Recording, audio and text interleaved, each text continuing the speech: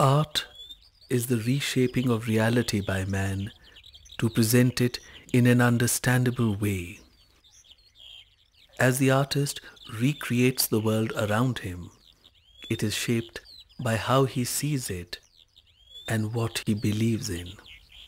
The Indian artist did not attempt to depict only the material reality around him. He wished to share the complete experience of the moment, not just the photographic presentation of the shapes around him. Beauty for the Indian artist has been a reflection of the glory of God.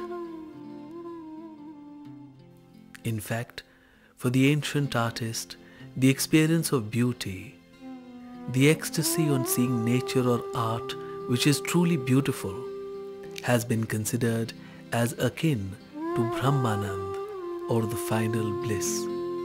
Join us on this journey into the heart of the Indian tradition of painting. Come with us to the gorge of the Vaghora river, where Ajanta was created, to the courts of the Mughals and the Deccani Sultans. Journey with us through the deserts of Rajasthan and the icy lands of Ladakh and Lahaul Spiti.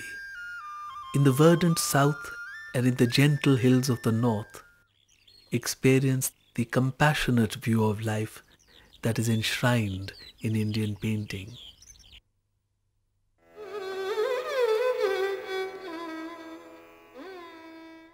In the 14th century, one of the greatest Hindu empires of all time was founded, the Vijayanagar Empire. Vijayanagar meaning the city of victory. This was a culturally proud empire, and it prospered through trade with other lands. For 2 centuries, the empire of the City of Victory nourished art and culture and dominated centre stage in South India. The capital city of Vijayanagar was founded in 1336 AD on the banks of the Tungabhadra river. Harihar and Bukka, along with their spiritual mentor, chose a site sanctified as a holy place for the capital of their new kingdom. During the reign of subsequent kings, by the mid-15th century, the kingdom stretched from North Karnataka to Kerala and from the Malabar coast to Orissa.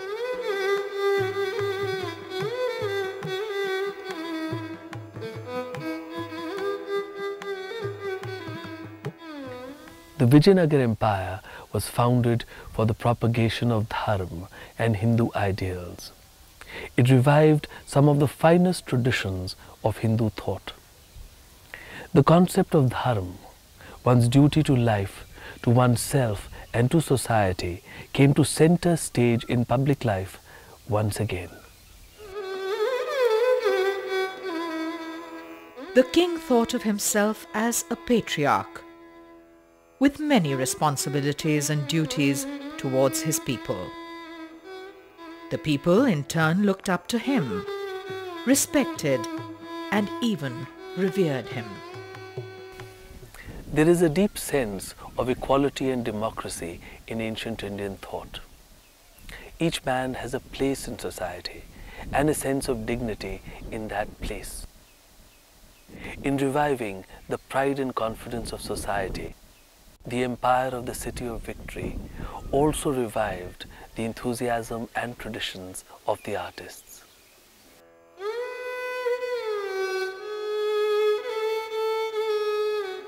After many years, we see the revival of prolific mural paintings, the chief of all arts, as stated in the ancient Indian treatise, the Chitra Sutra of the Vishnu Dharmottara.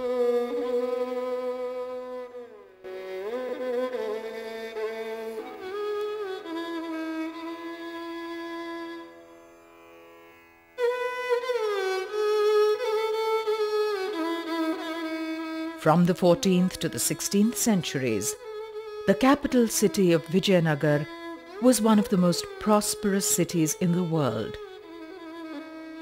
People from distant countries rubbed shoulders with each other in the marketplaces here. Portuguese merchants brought the best horses from Arabia. Diamonds came here from Golconda, and textiles and spices flowed here from all corners of the world. This was one of the most thriving and cosmopolitan places in the medieval world.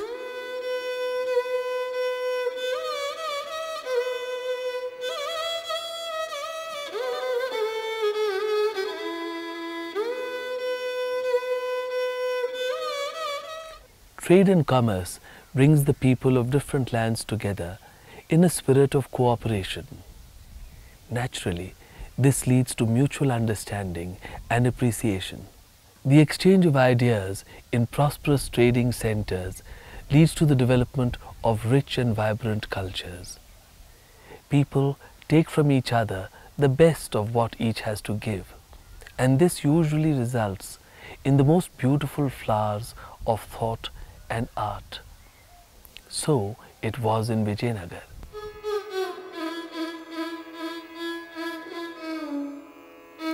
Under the enlightened rule of Krishna Dev Raya, the empire rose to its zenith and drew appreciation from travelers from all over the world.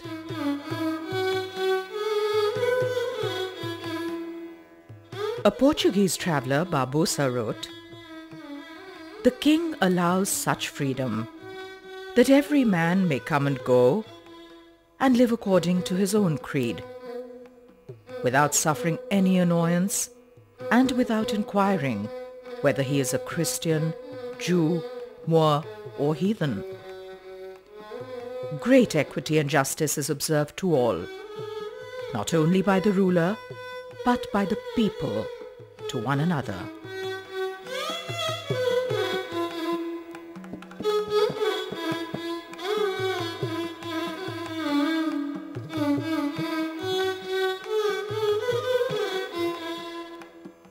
The mighty Vijayanagar Empire served as a bulwark of ancient Indian culture. It drew a line across the Deccan and prevented the invasion of armies from the north.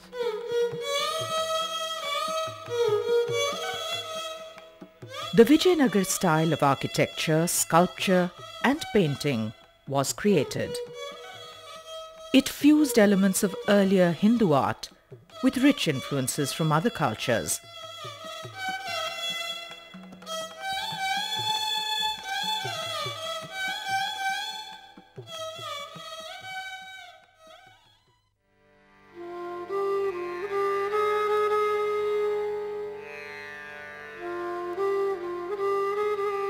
The ceiling of the Virupaksh temple at Hampi is covered with paintings of the 15th century.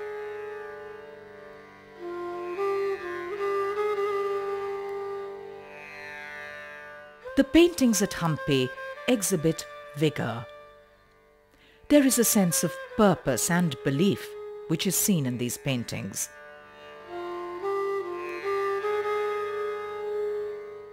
As in the paintings of the past, the themes are mainly religious. There is a deep intertwining of the story of the Vijayanagar Empire and its kings with the stories of the gods they believed in.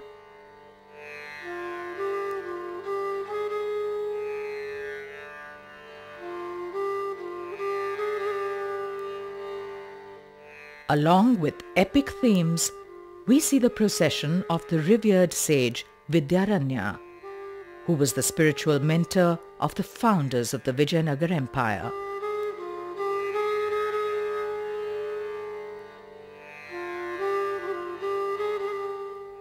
This painting shows Lord Ram bending the mighty bow of Shiv to win the hand of Sita in marriage. And here we see the scene of the marriage.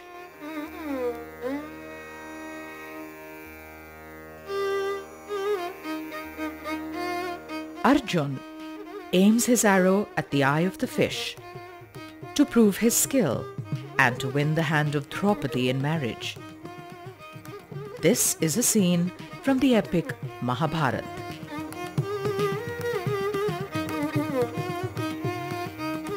Feats of valor and skill were obviously held in high esteem in this society. A combination of bold action and deep religious belief are seen as prime impulses in the building of Vijayanagar.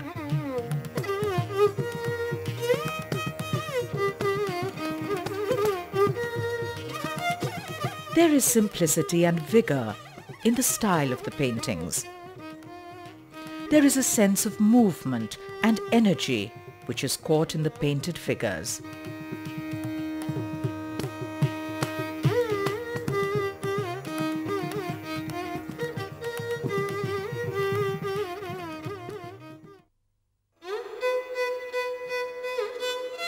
The temple at Lipakshi was made in the 16th century by the Nayak brothers, Virupanna and Veeranna, at a centre of trade and pilgrimage in the Vijayanagar Empire. The paintings on the ceiling of the mandap here are some of the finest mural paintings of the medieval period in India.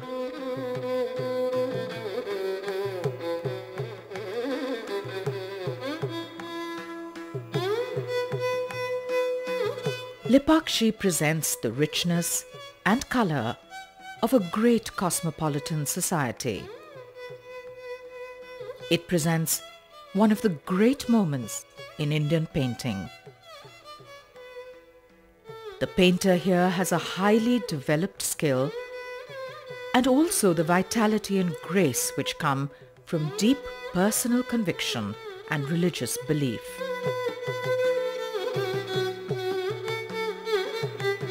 There is a sense of liveliness here, which is enhanced by the depiction of the protruding eye. In profiles, we see the further eye shown beyond the line of the face. A sense of liveliness is also conveyed by angular features and by the peaked corners of clothes. We see these conventions spanning the course of many centuries across the entire Indian subcontinent. The paintings on the ceiling are arranged in broad bands. They chiefly illustrate themes of Lord Shiv.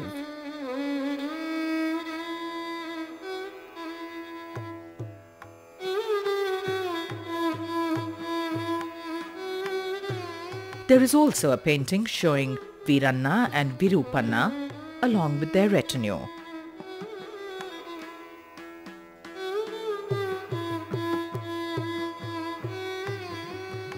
What connects Indian paintings from Ajanta through Ellora and the paintings of Alchi to those here in Lipakshi is the view of life which they express. The focus is always on the soul within, and the beings are seen with a sense of humility. There is a very cosmopolitan sense in all the great paintings of the Indian tradition. This is seen in the rich variety of textiles and ornamentation, and also in the continually evolving styles of painting. The human figures remain idealized as, after all, the whole universe is seen to be a reflection of the beauty of the Lord. These paintings are a valuable visual record of the lifestyle of one of the greatest and most cosmopolitan centers of the medieval world. The crowns and the textiles exhibit the fashion of those times. Here, we see some of the last flickering of the great tradition of mural painting coming from ancient times. With the breezes of many lands which blew in cosmopolitan Vijayanagar, the paintings here acquired a grace and elegance which is distinctly Vijayanagar. With the expansion of the Vijayanagar Empire, this delightful style of art spread all over South India and its echoes can be found in Indian paintings till today.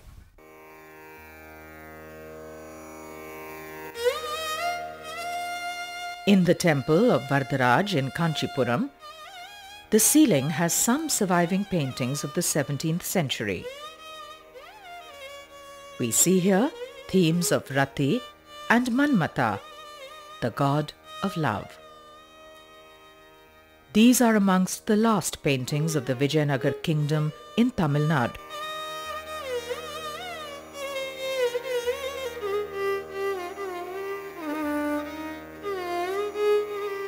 The glorious themes of the earlier Vijayanagar murals are now replaced by subjects such as animals composed of human beings.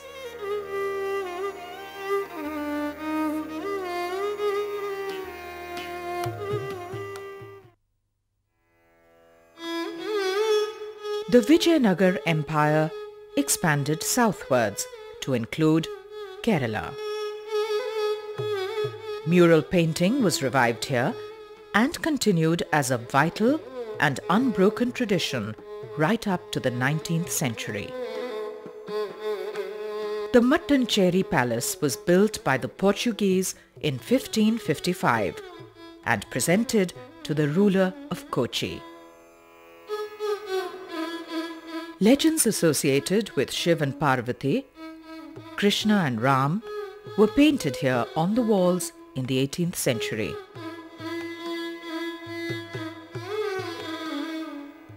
In the words of the late Stella Kramrisch, a great scholar of Indian art, classical Indian painting had shown God in a world enchanted by his presence. On the walls of the temples and palaces of Kerala, the gods are seen complete in themselves, symbolizing, as it were, the fact that everything is within the divine, and the divine is all there is.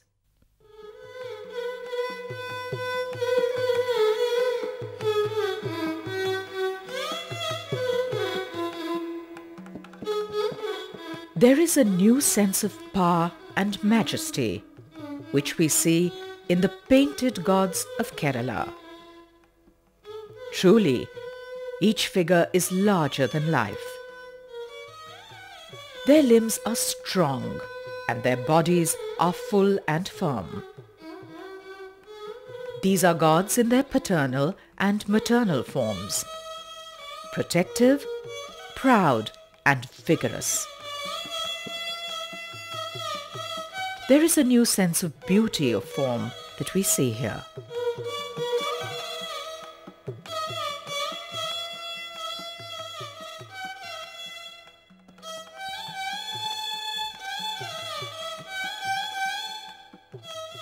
The manner of shading to depict volume reminds us of Ajanta and Alchi.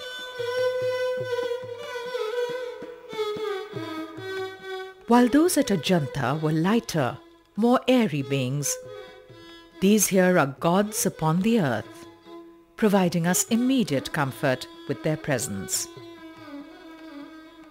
A presence painted with a sense of tangible volume, which expands to occupy the space of the paintings and reaches out into our world.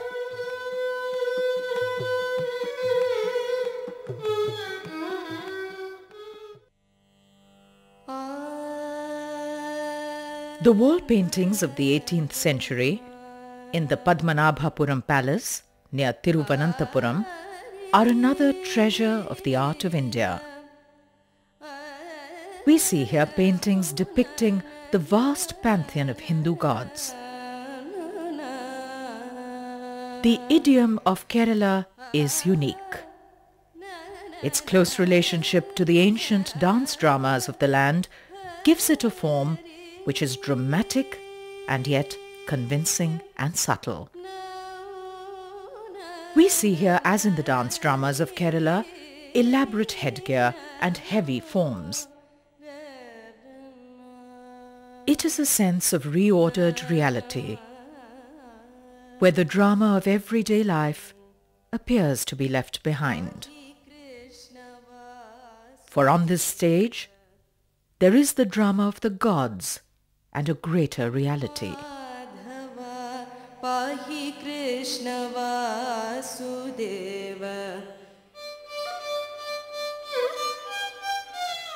The temples of Kerala present a deeply sanctified environment where ancient traditions still continue.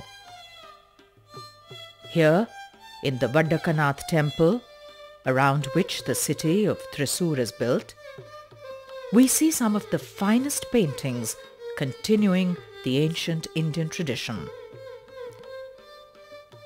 There is a tangible and supple quality in the figures, which is directly in keeping with the finest of Indian painting.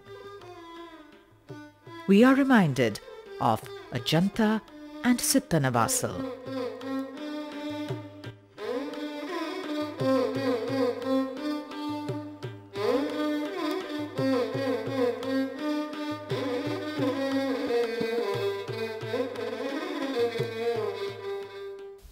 In the late 17th century, South India was torn by political strife. The Vijayanagar Empire, which at the height of its glory had been the bulwark against foreign invasions, had by now disintegrated. Small independent kingdoms, each constantly at war with the other, now dotted the landscape of South India. The Nayaks ruled in Tamil Nadu after the decline of the Vijayanagar Empire. In the great temple of Brihadishwar at Tanjavur, the Chola paintings of the 10th century were covered with plaster and new paintings were made.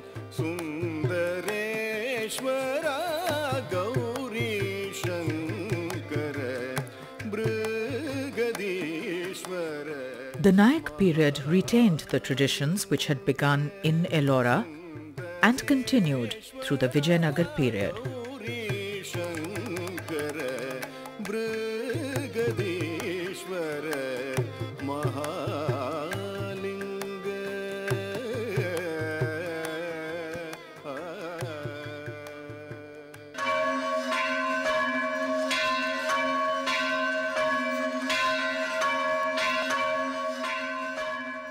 The ceiling of the Chidambaram temple also presents some of the finest surviving paintings of the Nayak period. There are many excellent paintings here on the theme of Lord Shiv. They retain the lively sense of the early paintings of Vijayanagar.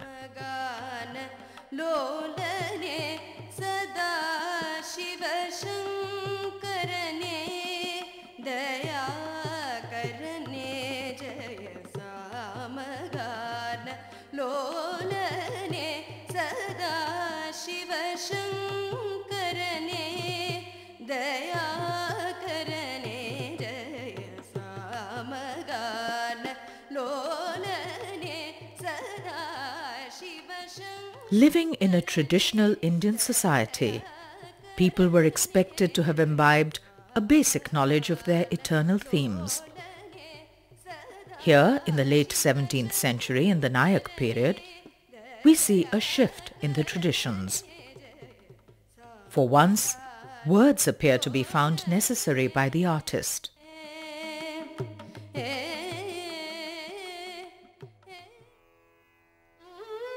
The indigenous idiom of painting had risen again to glorious heights under the Vijayanagar Empire. The very factors that contributed to its rise also hastened its downfall. The legendary wealth of South India, and especially the Vijayanagar Empire, lured foreign invaders. By the mid-17th century, the Dutch, French, and the British had all established themselves firmly in Indian soil.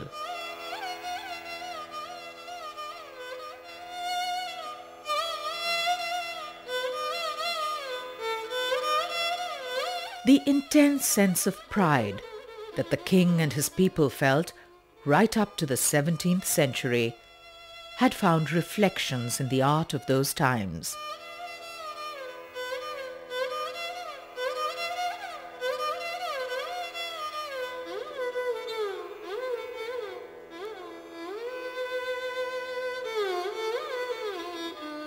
Now, Dutch and British influences changed the course of painting in South India. European ideas were not absorbed easily, but were juxtaposed uncomfortably with the indigenous idiom.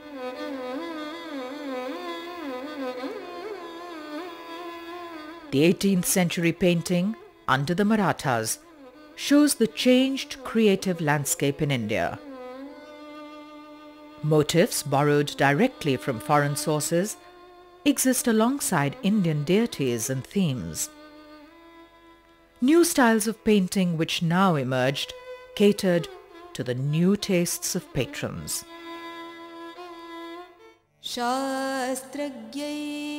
The paintings of Vijayanagar and those of Kerala were glorious moments in the art of India. The painter was sure of himself and had a vision which was uniquely his own. He continued the knowledge of his ancestors and reinterpreted the eternal thoughts. The strength of his humility is seen in this last great phase of Indian mural paintings.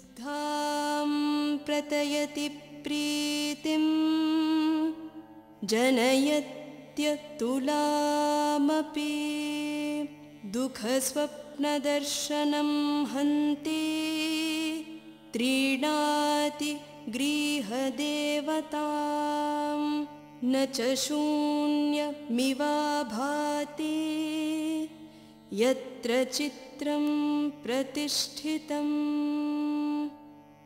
कलानां प्रवरं चित्रं धर्मकामार्थमोक्षदं मङ्गल्यं परमं चैतत् गृहे यत्र प्रतिष्ठितं यथा सुमेरुः प्रवरो नागानां यथाण्डजानां गरुडः प्रधानः यथा नराणां प्रवरः क्षितिस्तथा कालान्मीह चित्रकल्पः